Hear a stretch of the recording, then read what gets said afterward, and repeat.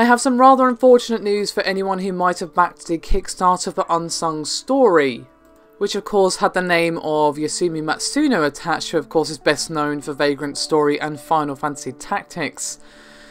Now the sad news of this particular Kickstarter is that it is no longer in active development. Now you may remember that this actually hit its 600k funding goal back in 2014. In fact, it ended up with about 60 grand over their initial goal, but fell well short of an ambitious set of stretch goals. Now, if that number seems low, the 600k I mean, it's because it undoubtedly was. It would have taken more than double the initial cost, about 1.5 million, to see the Unsong Story game release on PS4, 3DS and of course the Vita. A new Game Plus mode have only been added about 1.6 million, and 2.15 million would have added a challenge mode.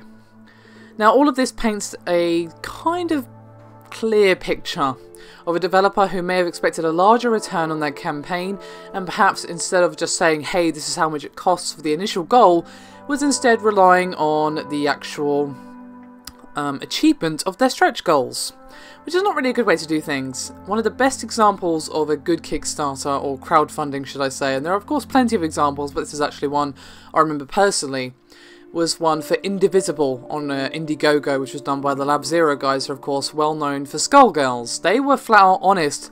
We need, I think it was 1.5 million if I recall correctly. If we do not get this amount, this game will not be made. And keep in mind that 1.5 million was just for Kickstarter. The publisher was actually giving them another 2 or 3 million if I recall correctly. But they were honest about it from the start. This is how much we need. And in my opinion, that's how you run a Kickstarter. A lot of people were, you know, saying, hey, this seems like a lot. And they were like, well, that's how much it costs. Game development is expensive. Obviously, this is not a hard and fast rule. There are, of course, exceptions to this. And for example, a good rule of exception would be the case of Bloodstained Ritual of the Night, which was basically, hey, this is a proof of interest. Show us you're interested in this project and I will get a publisher to fund it. And obviously it went on to make way more money than he originally asked for, but it was initially pitched as a show of interest. And that's probably one way you could have done this, but from what I'm reading, this is not the case with Unsung Story.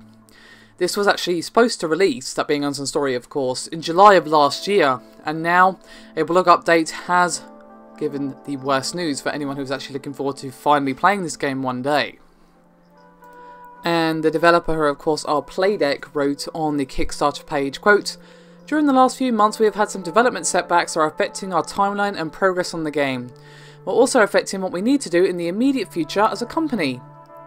After we posted our latest development progress, we unfortunately lost a few key staff members that were part of Unsung Story development, and that has had an impact on any progress since then, as well as our product focus. We now have one internal team capable of working on a single project, and for the financial strength of the company we need to focus on a few products in the near term that have the ability to get to a retail release before Unsung Story is able to." So basically, Unsung Story isn't technically cancelled, it's basically putting on a very low heat on the back burner, and basically several games will have to launch first, and then the games that make that money will then be of course used to fund the development of Unsung Story. Now naturally the people who backed this on Kickstarter aren't best pleased, and I can't really blame them, and there have been multiple calls from backers for refunds. But the case is probably that their money has already been spent, and the refunds are probably just not possible for that reason.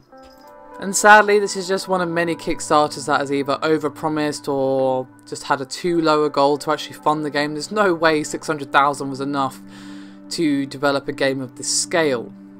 At least not without further backing from a publisher. So hopefully these people get their money back, but I doubt it, just simply because that money has probably been spent. It does not exist anymore.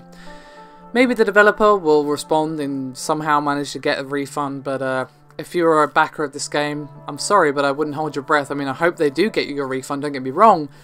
I just think that money has been spent, but we'll see. Thank you very much for watching. I'll see you next time.